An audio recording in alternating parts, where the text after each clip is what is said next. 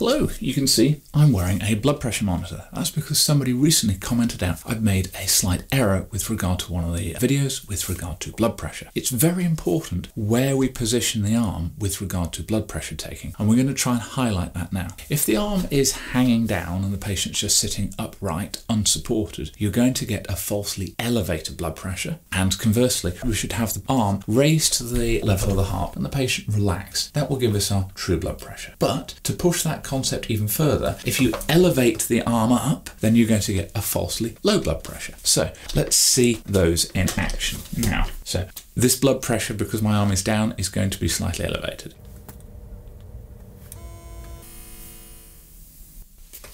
Okay, so that's given me a blood pressure of 129/91. Now we're going to make that blood pressure number come down by having me relaxed, supported backwards, and raising the arm up. And to really double down on that, you shouldn't speak when you're having the blood pressure done, because that can falsely raise the blood pressure because of how you're breathing in and out and affecting the air in the diaphragm. I'm doing that now to demonstrate how significant the positioning of the arm is with regard to blood pressure, because I know that the blood pressure is going to be lower even though I'm talking, even though I'm doing the wrong things here. Blood pressure is coming down.